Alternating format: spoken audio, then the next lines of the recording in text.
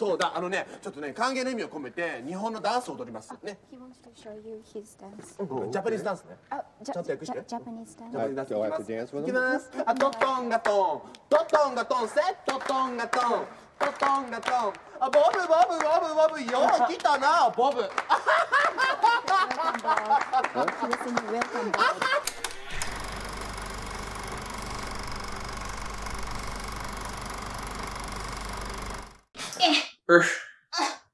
Okay.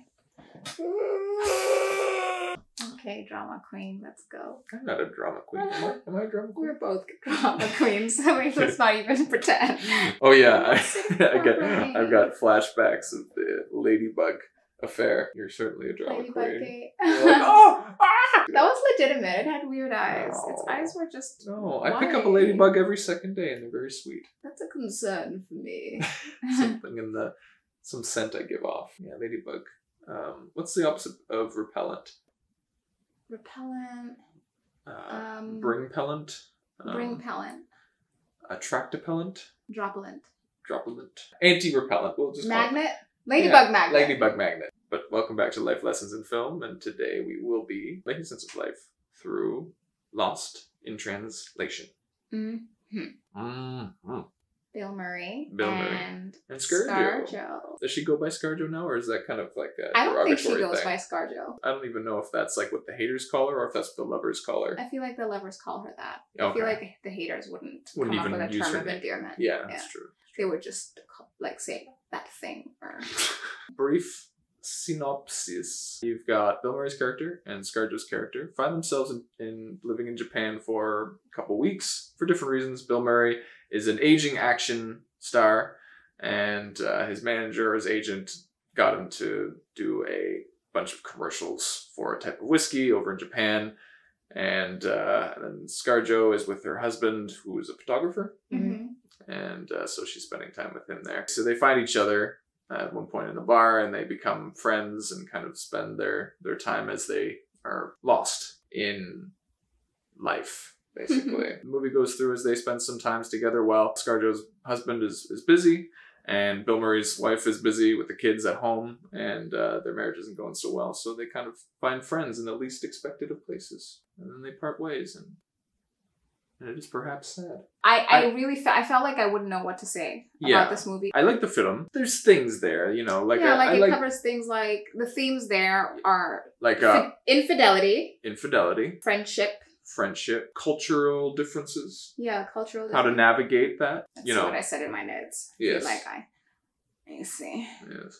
My heel still hurts. It feels like I have an internal bleeding, but it's like a scratch. Like, you know how you like scrape your heel, but it's internal because you can't Facebook Marketplace and move on with our lives because you don't want to get rid of the shoes. I've been telling you to get rid of the shoes. I have these shoes that keep scraping the inside. It skips the outside layer of my heel, so there's no physical. You can't see that my heel is damaged, but inside it hurts. We'll sort it out, okay? So themes that came up, fidelity or infidelity. Yes. What is infidelity? Could you say that these two people were they being infidelities? Would they be infidels? Infidels. Why can't they be infidels? You know what I mean? Themes that came up: infidelity, existentialism, I guess. Yeah, kind of on both their ends. Yeah, there's a bit of an ennui of life that they're both experiencing. Exactly. The movie has a lot of weariness in it. So we know that both of them are in a place where they're not happy with their marriages, potentially unhappy with their life, questioning themselves and their lives and their choices. There seems to be a frothy connection between these two people. They have this kind of understanding, this unspoken understanding between them, and they just get along swimmingly. In the movie, they don't really talk about it. They don't question, what is it? This thing between us, you know? They can see it, they understand it, they appreciate it, and they revel in it. I feel drawn to this connection. And I feel like throughout the movie, I just feel so good. You know, I think the way that they connect with each other and interact with each other, it's just very fun, very light. Yeah. In one of the scenes, she says she's from New York and then moved to LA for the husband's job. Right. But then she's like, the husband says that she's too snooty. Right. So I imagine that things started to kind of maybe fall apart when after they got married. The people that he's working with seem to be a certain way, and it kind of seems like he's that way too. So maybe it wasn't the case before they got married. Yeah. you start to see the person you're with when you guys get married, which I have heard that before. I've heard that when people get married, then, you know, you're kind of like, oh, now you're trapped.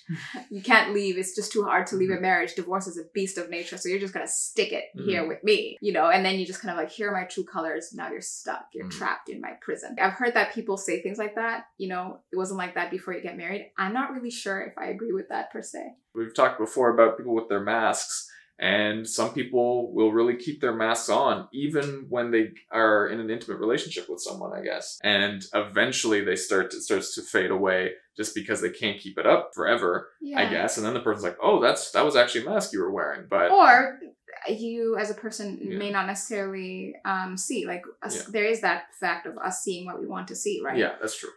So maybe they weren't actually putting a mask on, but the person just wanted to think or wish that the person was different. Yeah, I don't know. But like the point is, this is the situation in this movie and we are still kind of confused about like what to talk about. Well, I want to talk about the infidels. Okay, yeah. Do you think they were infidels? I mean, I think the infidelity comes up where most palpably where he cheats on the wife with that woman who sings. Okay, yeah, he was infidel. Yeah. He was definitely unfaithful. Infidelous, yeah. Yeah, he was infidelous. Yeah. Send your camera to bed. Shadows painting our faces. Traces.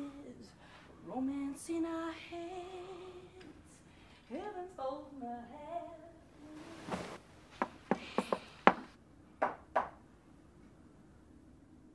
I got it. But was she? I mean, I don't really know. It's really hard to say, but one thing we know is that there are feelings. There's a flirtatiousness. There are feelings. They understand that there are feelings. Again, they don't talk about them. Yeah. They go hang out after he cheats, right? And she's like, well, is it because she's older? I mean, obviously you guys, maybe you were both born in the 50s and then you have stuff to talk about like growing up in the 50s and stuff like that, you know? And so she's clearly upset. Yeah. And the breakfast isn't great. You could talk about things you have in common, like growing up in the 50s.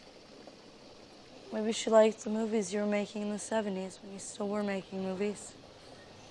Wasn't there anyone else there to lavish you with attention?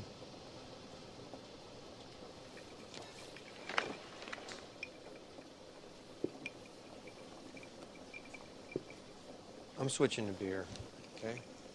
Later they meet, just kind of like, they don't delve into why it wasn't great, but she just says that was the worst breakfast. Yeah. But the idea of it is like, there was just that tension where she's upset and he's upset. Yeah. I think he's also, obviously he wakes up upset with himself. Yeah. Yeah. It's never a good thing too. I never felt like, okay, well, the wife has been mean. The relationship between him and the wife is clearly very bad. Yeah. But I don't think that ever condones anyone doing that. Like at the end of the day, which is why I think he felt very bad. Felt bad about himself. Yeah, he did. I would say on both their ends, especially him, because it just seems like the relationship with him and his wife has been kind of sour for a long time. The way that they talk to each other. Because remember in one scene, she's like, how is marriage basically, or something like that? How is it after some time? Yeah. And he's like, well, you know, it's hard. At first when we didn't have kids, things were okay, but then the wife used to travel with him for work. Yeah. But then the kids came and she didn't need me anymore. She didn't need me to be in LA anymore, and the kids aren't her priority. And so now the relationship is where it is, which, I mean, we don't have kids, so I don't really know how that kind of works, but just kind of seems very drastic, a drastic change from what they had before to that. Yeah. And I feel like a lot of the times you can see in this movie, you can see Bob asking, very tacitly expressing his discontentment towards the wife. She doesn't pick up on it. She doesn't pick up on it. But at the same time, I'm like, even if she doesn't pick up on it or doesn't care, he's not clear. No. That's the issue I kind of had, where I'm like, tell your wife the issues you have. Yeah. Things like, I feel like we should start, I want to get healthier. I want to start eating better, less pasta. And she's like, well, maybe you should just stay in Japan and eat it. And it's kind of like they're talking about the relationship, but they're not talking about the relationship. Exactly. Him wanting to be healthy is more like, I want us to be better again. There's so much stuff built up between them that they can't really communicate in that open way anymore. So there's a lot of that indirect or kind of negative, or kind of like they'll say something and that'll already set the other person off, and then they'll just keep setting each other off more and more, you know. Do I need to worry about you, Bob? Only if you want to. Bob, I got things to do. I gotta go. Okay. I'll see you, talk to you later. Okay. Okay, bye. Bye.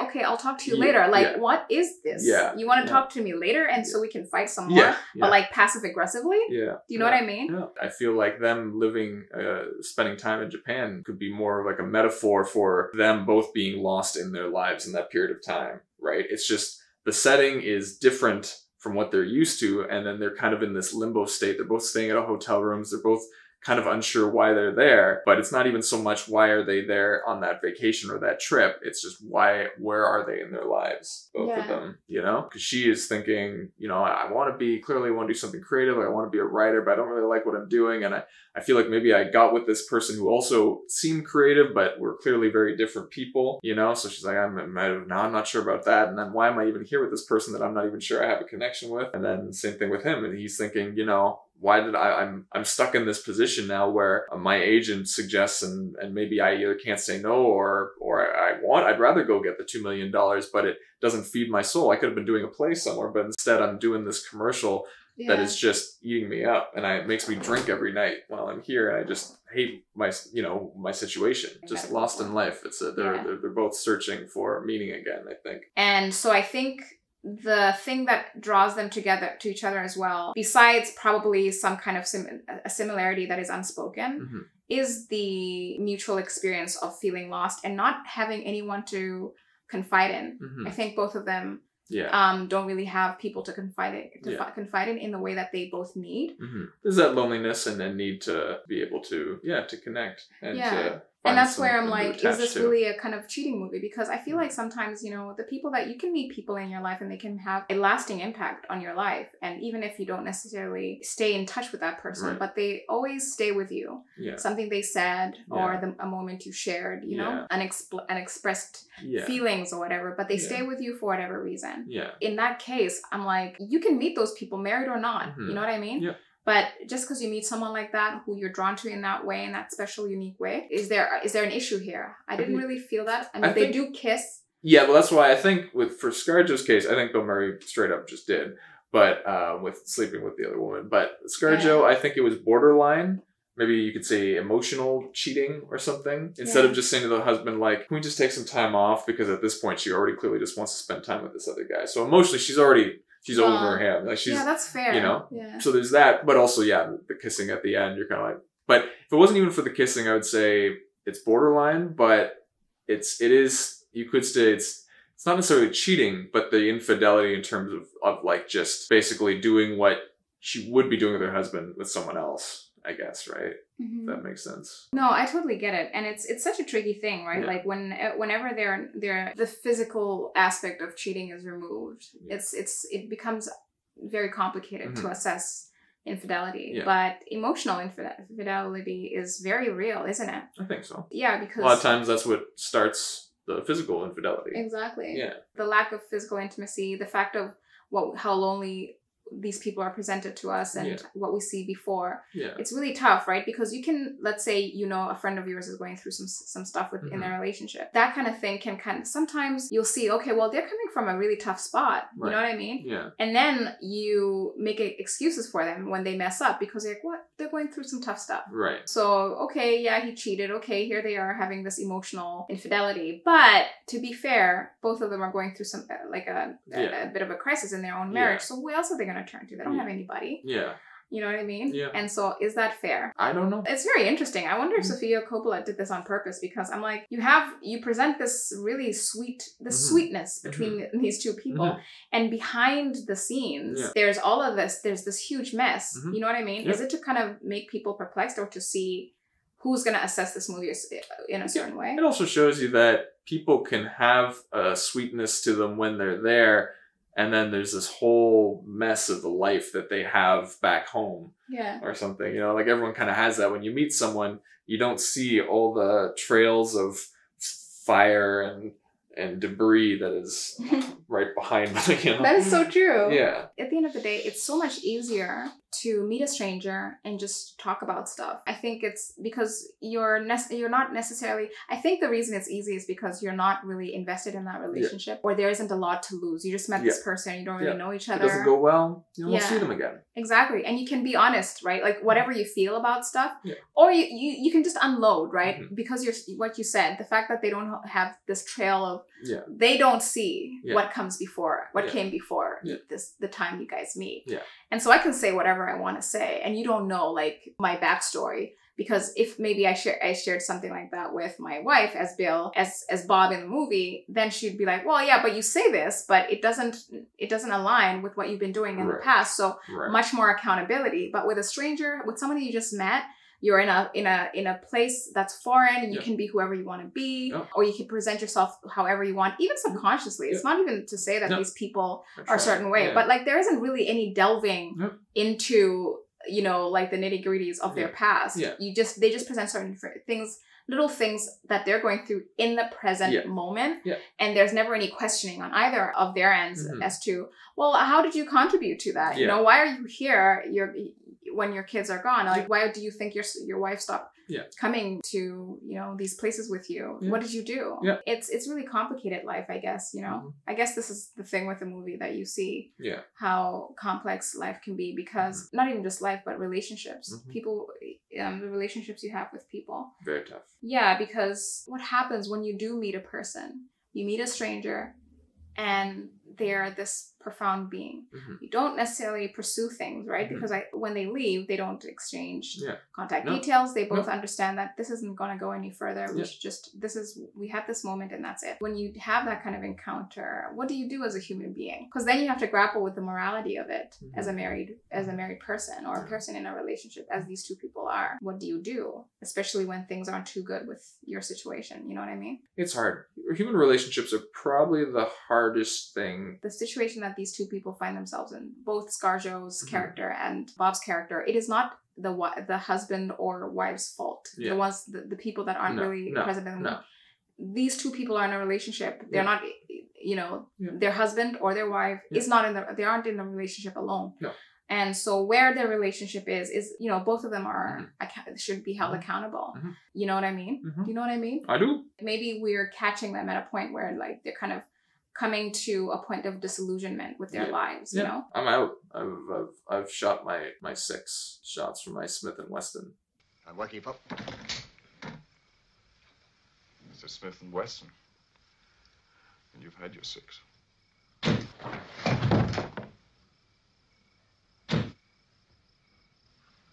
But yeah, there was some stuff that we reflected on with Lost in Translation. But what did you guys think? Have you seen it? Are there things about it that you thought about, noticed? Let us know. The interesting thing though about this movie, I'm sorry, like I think the reason I'm so conflicted here is because we talked about the morality of these two people's relationship and emotional infidelity. I'm conflicted because this relationship that they have, I love it. I love their relationship. You know, maybe like they seem to, maybe it's beautiful, but a little infidelitous, a little flawed. That's okay. It's complicated. Morality is a hard thing to pin down. I'm gonna get back to work, and you're gonna let us know what you guys, you know, share your thoughts. Please comment down below and share your thoughts on our thoughts, or just share thoughts. Share let us know what came up for you with this movie. Let us know how your morning was. Do you have bacon with your eggs? Let us know. But yeah. Anyway, till next time. Goodbye. Goodbye. That's a wrap.